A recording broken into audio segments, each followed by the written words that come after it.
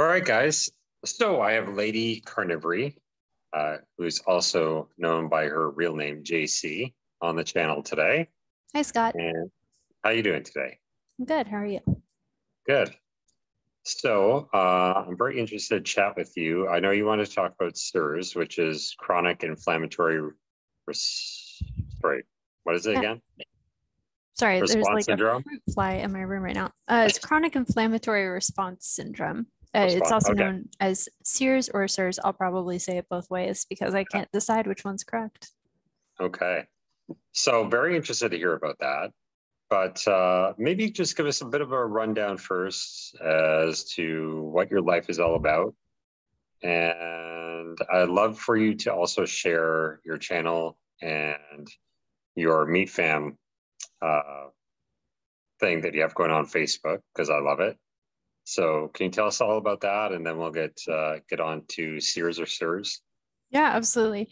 So I'm a 2-year carnivore. I started my journey back in January of 2020.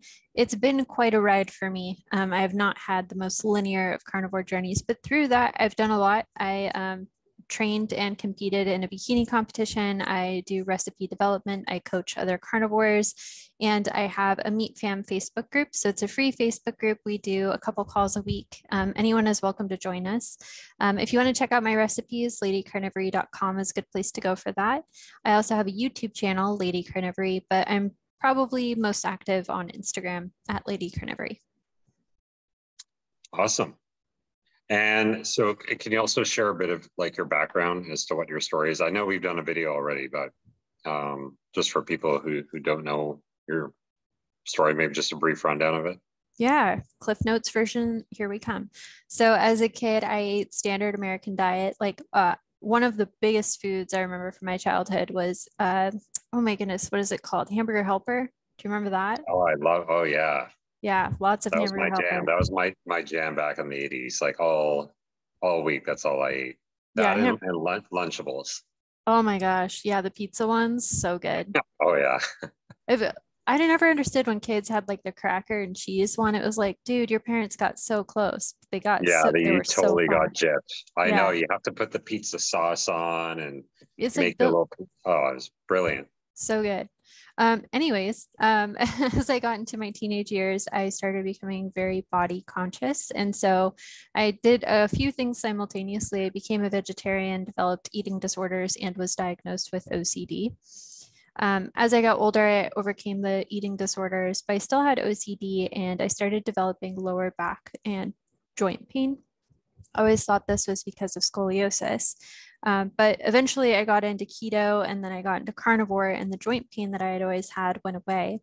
And then, I started working out more. And because of that, I decided to pursue a dream of mine that I had had for a really long time, which was to do a bikini competition. And I did that. It was a very exciting experience. I had a great time. I don't know that I would ever do it again.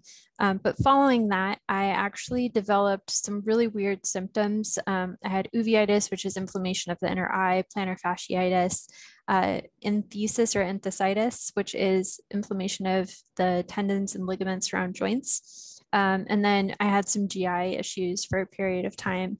So that led to a lot of doctor's appointments and imaging, and they diagnosed me with non-radiographic ankylosing spondylitis. None of the traditional treatments for AS has worked for me. I belong to this low no starch group on Facebook. It's the low no starch group for ankylosing spondylitis. And everyone on there swears if you do a carnivore diet for like a week, your flare of AS will be gone. And I'm like, I've been carnivore for 2 years. Like I'm not feeling okay. And so that kind of led to Nutrition with Judy. I'm sure you're familiar with her, reaching out to me and saying like, hey, this isn't normal. I think you might have CIRS, which is again, chronic inflammatory response syndrome. So that's kind of how I got into the rabbit hole I'm in now. Oh, Scott, you're muted. Sorry, my bad.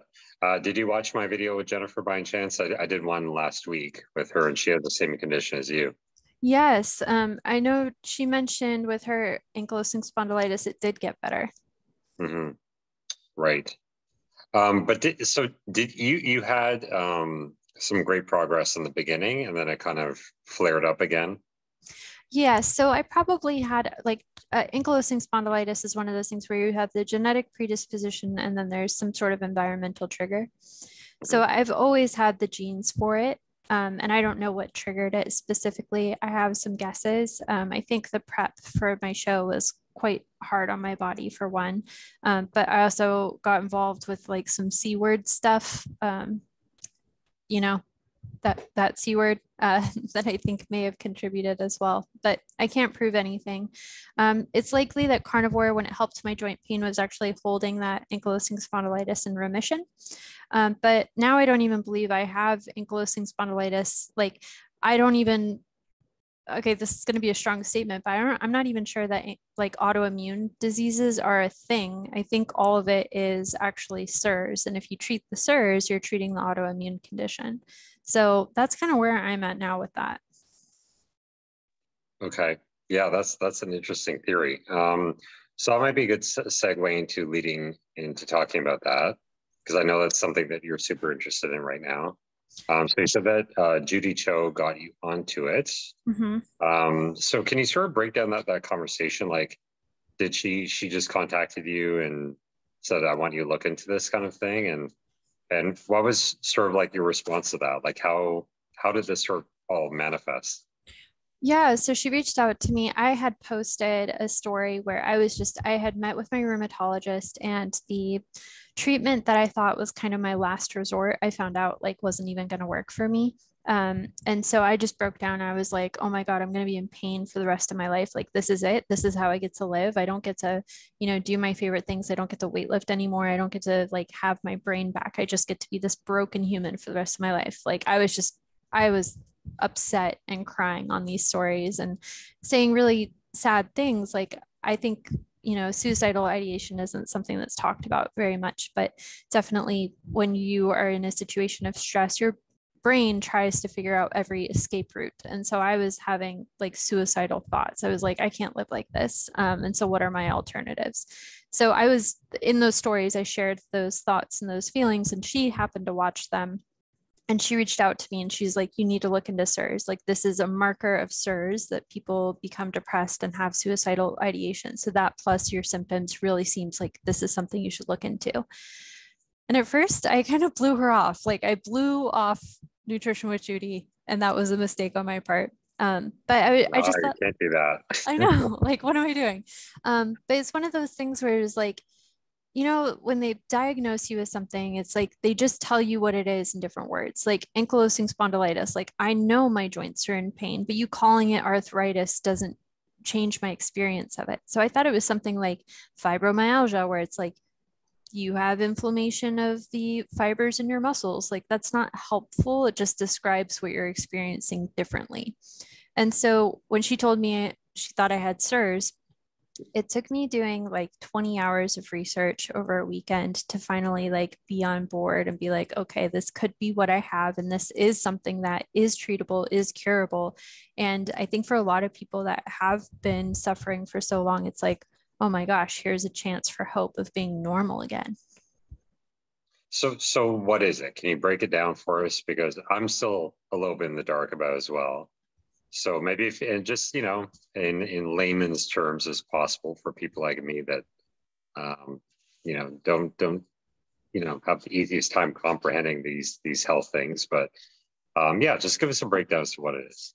Yeah, so chronic inflammatory response syndrome happens when somebody who has a genetic predisposition encounters a biotoxin that their body isn't able to eliminate. So, normally in our lives, we're exposed to toxins all the time, and our body has different detoxification processes to help us eliminate those toxins.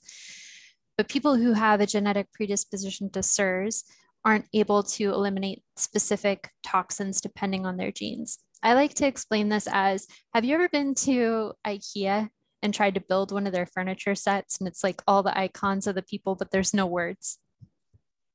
Uh, yeah, I try to avoid IKEA, but I built a bookshelf from Wayfair last week, and it was not fun. Okay. I'm the least handy guy around, so it's kind of a good analogy for sure. So if you think of our genes as instruction sets, if you're getting like the name brand item, That would be like a good set of genes where your body understands the instructions. But if you buy like the off-brand thing from Amazon that came from China and the instructions are like missing pages, that's what it's like when you have CIRS. It's like the biotoxin is a bomb in your body, but instead of being able to send out the specialized response units, all that CIRS is like a general response to inflammation in your body that creates more inflammation and just recycles it. If you had the good instruction set, it would send out the bomb squad, which would be like your antibodies. But it can't because it has really bad instructions. And so you're just stuck with general inflammation recycling in your body and those biotoxins recycling as well. Okay, so what would be the treatment for that? Like, what do you have like an organized plan with your coach, or what are you doing for that? So you do have to see a provider who can prescribe.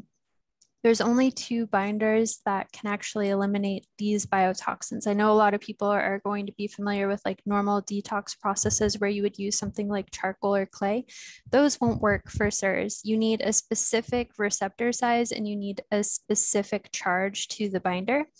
So the guy who found CIRS, he was trying to treat a woman who had secretory diarrhea, which is a symptom of CIRS. And so he prescribed her an old school cholesterol medication. It's not a statin, it's a bile acid sequestrant. And so what it does is it like changes your metabolism of fats. But it eliminated her diarrhea, but it also eliminated all of her other CIRS symptoms. So they like accidentally stumbled upon this medication that could actually remove those biotoxins. But you do have to get it from a prescribing physician. Okay, and what's like, is there like a duration of treatment for that, or? Yeah, so that's not even the first step of the protocol. So the cool thing about CIRS is like there's a diagnostic standard that you can actually check to see if you have CIRS at home. You have to have 8 of the 13 symptom clusters, and then you have to fail. It's called this VCS test. It's a vision contrast sensitivity test. People who have CIRS lose the ability to distinguish blurred lines. If you have 8 of the 13 symptom clusters and you also fail the VCS test, then you should look into doing blood work. And at the point you do blood work, they take a look at your genetic haplotypes to see what biotoxins you might be sensitive to. And then they also check blood markers for the innate immune system. So normally on like autoimmunity blood work, you would get results for things like rheumatoid factor, but because the actual like innate immune system hasn't handed over to the adaptive immune system, which would actually produce antibodies, you won't see that in your blood work. So people who are testing for like normal autoimmunity stuff are missing out on looking for these markers for CIRS. So once your doctor has an understanding of what your blood markers are, they'll come up with the protocol for your treatment. The first step is lipid therapy because cholestyramine is a cholesterol medication. It will strip your cells of good fats. So you have to do a bunch of therapy to make sure you're bulking up those fats in your body, making sure that your ratio of omega-3 to omega-6 is correct. And then you would start the binder. You should, after 4 weeks on the binder, be able to pass the VCS test, and that would be your trigger to move on to the next step of the protocol. And the rest of the protocol, you aren't removing the biotoxin anymore, you're just fixing the downstream effects. Okay. So I know that like in our last conversation, you went over your blood work a little bit, and you said that you had some abnormalities in your blood work. Were those abnormalities, is that associated with CIRS as well? And can you sort of list some of those for us, and like just so we can know what to look out for? Yeah.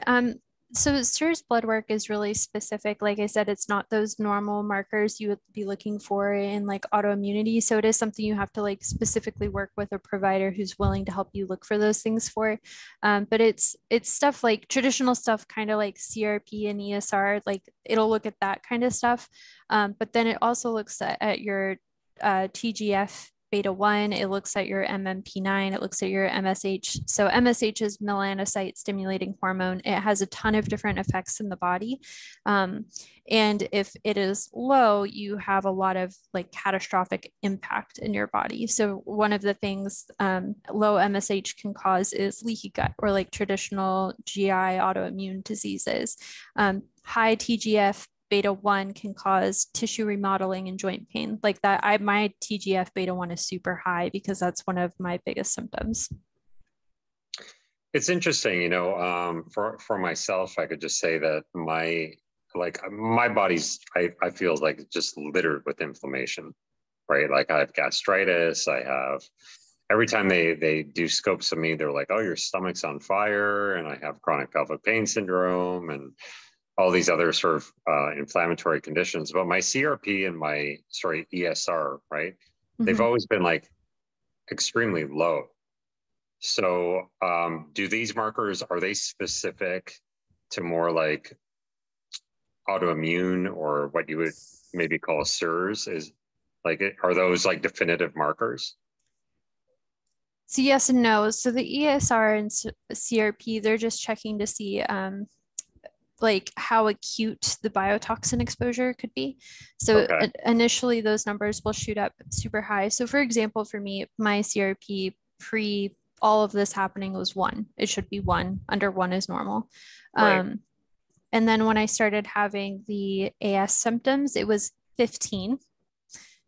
That's on like 1 is the range. Like it goes 0 to 1, and mine was Right. 15. Sorry.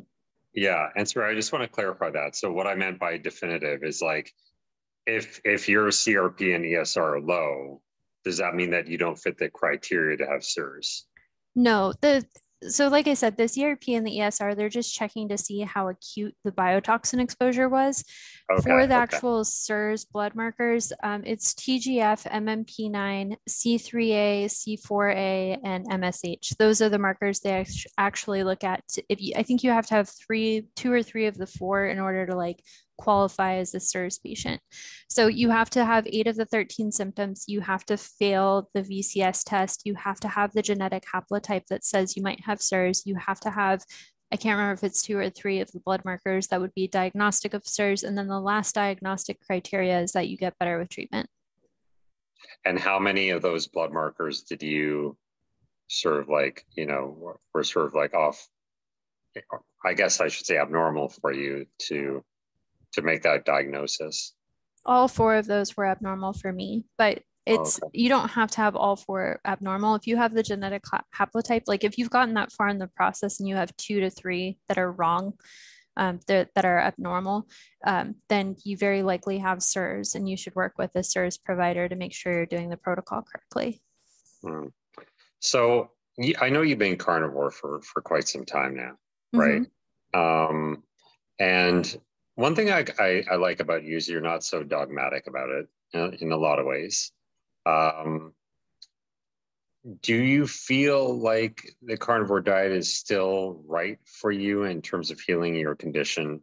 I mean, you're still, you're still having your health issues and stuff like that. Have you thought about transitioning over to maybe a different type of diet or? So that's hard for me to answer. I don't know that carnivore is the best diet to treat CIRS. I know that CIRS providers recommend low amylose and low mold diets, and there's kind of like a Venn diagram of where those 2 things meet. But there are plenty of people who've done like standard American diet and gone through a CIRS protocol and gotten better. For me, I know I mentioned earlier that I was diagnosed with OCD when I was 15, and eating a carnivore diet is the only thing that has ever alleviated that for me. I used to be on medications for it, I did behavioral therapy for it, and nothing ever changed my status with my OCD until I tried carnivore. So for me, it's not about necessarily my physical health. But for my mental health, like I can't imagine having CIRS and OCD. Like that would just not be a good time. So even if I thought, there was some benefit to eating a different food, if I knew that it would bring my OCD back, that would be a very hard decision for me to make. Yeah. And one thing I really feel like I connect with you on is that, carnivore, a lot of people I talk to, I mean, if you go in the groups, you'll see it kind of seems like this magical cure for everybody and everyone gets better right away. And we talked about this, right? And, but there's a huge subset of people I talk to where that isn't the case, right? A lot of people don't get better right away, or it might take a lot of time, or maybe some people just don't get better on it. Some people, in fact, don't even see improvements on. They actually get worse, and there can be a lot of pitfalls of carnivore as well. So, I mean, do you find that frustrating? Like, is that something that has impacted you? Sort of seeing all these success stories, like I just mentioned, like that girl Jennifer, who has AS, and she kind of just felt better right away, kind of thing. And do you think there's any reason why somebody with AS, would get better with carnivore and some people wouldn't? Do you have any ideas or theories behind that? Yeah, so first of all, like I'm just super happy for Jennifer. I like just knowing what that pain is like anyone who's able to cure their whatever with carnivore, like I am so happy for them. I don't have any resentment towards that, but I Yeah, do take issue with people who like when people are not getting better, they're like, "Oh, you just need to carnivore harder. Like you need to restrict more. You need to go to one type of meat. You need to do no salt. You need to blah, blah, blah." It's like, okay, this isn't working for me, and you're telling me to do the thing that isn't working for me harder than I already am. And it's just like, it blows my freaking mind that people think that's okay. Um, yeah, Now, in retrospect, I kind of think so 25% of the population has the genetic predisposition for CIRS. And if you kind of look at carnivores, like people being willing to try a diet that's pretty extreme, let's admit it's pretty extreme. I think that the ratio of people who possibly have CIRS in the carnivore community is a lot higher. So for those people who aren't getting better, like I would just encourage them. There's 2 steps you can do at home. They cost $0 to see if you might have CIRS. Check the symptoms to see if you have 8 of the 13 symptom clusters, and do the VCS test at vcstest.com. You can do it for free. Just don't do the like questions where you enter like your symptoms. Just do the vision part. And if you fail it, you might want to move forward. okay. And I might spin this off into a different video, but what does JC Lady Carnivory eat in a day? I'm just curious. What does your day typically look like, or is it sort of different from day to day? It's different day to day. And with the CIRS, I'm actually having histamine reactions to foods. So, like, pre all of this, a normal day of eating for me would have been like eggs and bacon for breakfast, and then probably like chicken or ground beef for lunch, and then steak for dinner. That would have been a very normal day of eating for me. But since I've had CIRS, I've kind of gone through phases of like things my body is okay with. So right now I'm eating like a lot of bratwurst. For some reason, I can eat bratwurst, which is terrible. Like that's a terrible carnivore food. That's not even like clean carnivore, but it's like what my body craves right now. So I'm just like, all right, if this is what you want to eat, I'm going to let you eat it. And I'm not going to be dogmatic about that, right? Because I think that if you eat the meat you like, can afford, and makes you feel your best, you're going to be able to do carnivore sustainably. I fully recognize with my mental health issues, I may have to do carnivore for the rest of my life. And so I personally want to make it as easy, enjoyable, and sustainable as possible. I'm not on this like weird race to zero, making it difficult for myself by restricting to ruminant, no salt, blah, blah, blah. If that makes you feel your best, do it, but not me. Yeah, absolutely. I hear you. I go through periods where I get those histamine issues. In fact, I'm going through one right now. If you could see how dry my skin is. Mm. But yeah, I find that certain meats I just don't do well with at all. And sometimes I could get away with it. It really just depends. But eggs has always been a tough one for me. I might sometimes, if I'm really craving eggs, I might go for like one yolk kind of thing. But I've fallen off the lion diet bandwagon. I didn't want to do that anymore. I was doing that for a long time, and now I'm incorporating like salmon and chicken, and I'm enjoying life so much more bringing those meats in. So Yeah, it's it's great. interesting when you look at it too. There's so much nutrition in all these different types of meats. Ruminant meat is really great. I'm not going to deny that ruminant meat is very good for us, but like pork is full of B vitamins, and salmon is really great for the omega-3 ratios. So I think when we're just kind of arbitrarily knocking out entire meats because we're following someone who that worked for, and that's fine. But is it really working for you? Like, is it really working for your lifestyle? Are you really like, noticing a difference in restricting to that one type of meat or even that one method of carnivore? Yeah, that's just it, right? And people are always telling you like, oh, you have to have like a certain fat to protein ratio, and you have to get in certain electrolytes. And I find it's like very individual, right? Because I know for myself, like when I tried upping my fat, it absolutely tanked my digestion. You know, I was eating these like fatty cuts of lamb and stuff like that, and I told you about my pork belly story last week, and it destroys my stomach, right? I think for somebody with SIBO, and I think a lot of us have SIBO, you have fat malabsorption issues. And so following these sort of dogmatic rules with carnivore, oh, you have to do this, you have to do that. I totally agree with you. I think it's like super individual.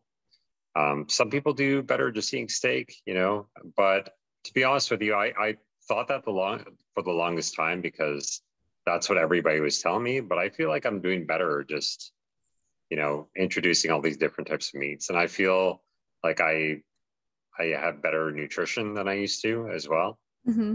Um, and I'm wondering about the histamine issues, sort of what the missing component is, because my idea on it is that, you know, carnivore seems to really help people with their symptoms, but it's in some respects, I mean, it's not normal that, you know, you go back to eating, I don't know, a piece of cauliflower after a month or two and your stomach blows up and you get crazy reactions and stuff like that, right? Like I feel like, you know, if it was actually curing your condition, that kind of stuff shouldn't be happening. Like you should be able to reintroduce other foods eventually. And so I'm wondering what the missing component is. Like I've been reading a lot of like the GAPS diet, and you know, Dr. Natasha um, you know, says you have to eat fermented foods to heal, or you have to maybe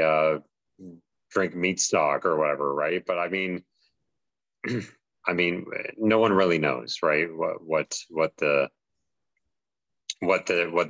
difference is between healing leaky gut and I mean, it's so hard to figure this stuff out.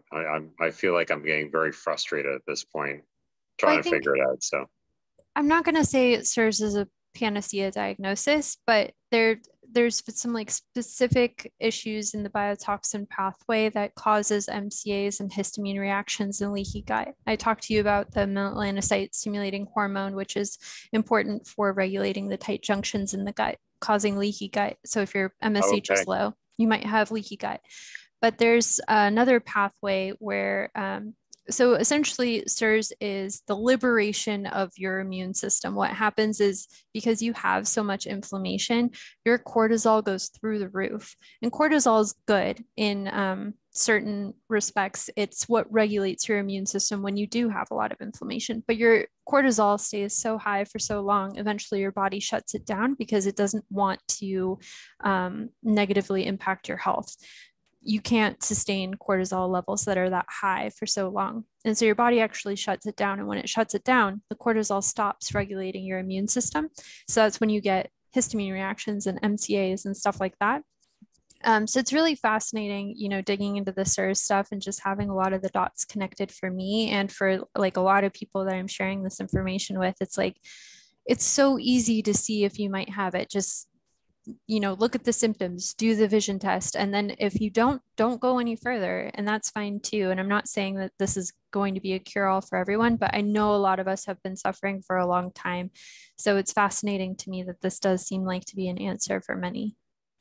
You know, I've never really thought of that before. Yeah, so inflammation is a huge trigger for cortisol increases, right? Is that correct? Yeah, so in CIRS, your body recognizes that there's a foreign invader from the biotoxin. And so your cortisol shoots up as your immune system tries to get rid of the biotoxin. But again, for the CIRS people, they can't produce the antibodies they need to actually eliminate the toxin. And so you just stay in the state of innate inflammation and your cortisol is super high. Interesting. Okay. Sorry, your cortisol is super high until your body shuts it down and then it's super low. So that's another interesting blood marker for CIRS people. They Okay. have crazy inflammation in these innate immune markers like the TGF, the MMP9, the MSH, but then their cortisol will be low, like abnormally Okay. low. Yeah, because I've noticed that when I get, you know, these inflammatory sort of flares and everything, that my cortisol seems to go up pretty high, and I have really bad like MCAS, right? Mm-hmm. Yeah, so it's interesting. I never really pieced those together for some reason.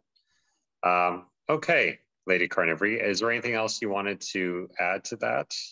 No, thanks for having me on. Thanks for letting me talk about CIRS. It's kind of my new favorite subject. I just think it's a hope for a lot of people, a lot of us who never thought we would have a chance for healing. Yeah, absolutely. You know what I would really like to see? I'd really like to see you on Nutrition with Judy. You guys do a podcast about it. Oh my God, I would die. That is like bucket list item for me. Well, we need to petition Nutrition with Judy to get Lady Carnivory on and talk about this stuff, because I think it is very important. I think there's a lot of people who are dealing with it. And I think it's a really interesting theory that, um, you know, that it could be CIRS instead of, the sort of broad diagnosis of just autoimmune disease, right? We just Mm-hmm. like to throw that out there, autoimmune disease. Everything's autoimmune disease, instead of getting to sort of the root cause of it. Yeah, well, it makes So sense. Like if CIRS has liberated your immune system, it's going to be autoimmune. yeah, absolutely. Yeah. So that's really cool. So I'm going to link JC's information down below. Link the Meat Fam. You guys should really join that. It's a really cool group. And also your Instagram and YouTube channels. What's going on with your YouTube channel these days, by the way? Oh man, I haven't posted in a while. I have a bunch of like they're just audio podcasts of people sharing their autoimmune stories that I've been working through editing. So that's probably going to be the next couple of things that come out. But obviously, I'm on this CIRS journey now, and I'm hopeful that I'll start treatment starting on hopefully shortly after June 7th. And then as I get better, I'm hoping I have more bandwidth to do a lot of the projects I want to do, like CIRS content. Awesome. Okay. Well, I think we have the future nutrition with JC coming up.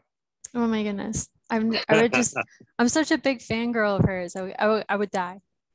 Well, that's why I keep mentioning her, because I'm pretty obsessed with her channel as well. I've watched a lot of videos of hers, so I don't think that she gets enough recognition. She asks very good questions, and she has lots of great guests on there. So maybe I'll Yeah. link Nutrition with Judy. If you guys haven't seen that, you guys should check it out. The thing I like most about her is like I feel like carnivores in the carnivore community, like people interview the same people over and over. But she actually brings in people from kind of the outside, other sciencey realms, and she just has them kind of speak to their area of expertise. And I find it fascinating. Absolutely, yeah. All right, JC, thanks so much for coming on again. Thank you for I hope having me. we could do a follow-up once you've sort of undergone more treatment, and just see how things are going. And I really wish you the best. Absolutely. Let's do it. Thanks, Scott. Thanks. Mm-hmm.